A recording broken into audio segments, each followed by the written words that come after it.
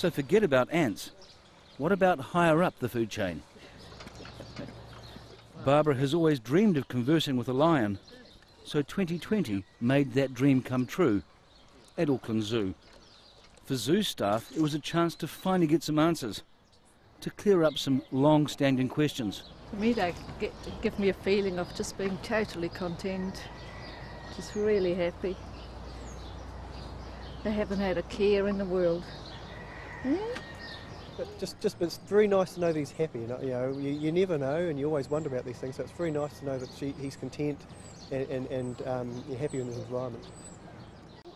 So, could it be that there's more to all of this than meets the eye? Well, have a look at what happens here with Lazarus the lion. What he is doing was...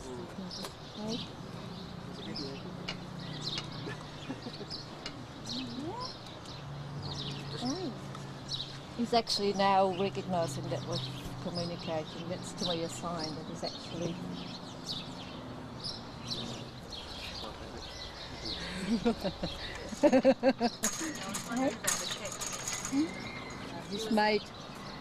He's made the connection that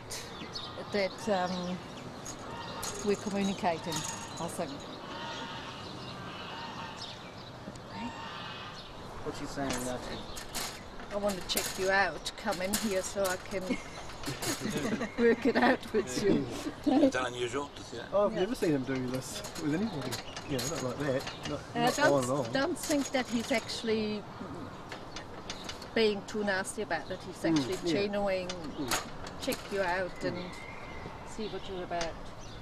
Oh, I've never seen Lazarus react to anybody like it. I mean, he'll always come over and have a look, and there's somebody new, I'll have a look at you and check you out. But to raise his paws, to claw at the mesh like that, not once and twice, but regularly, and even when she moved, he carried on. That's very unusual. There was something about Barbara that was different to everybody else. So I guess I don't know what to believe, but it certainly was very spooky.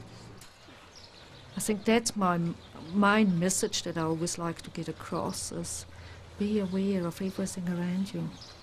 And it doesn't stop with just animals or nature, it's the same, have the awareness with people.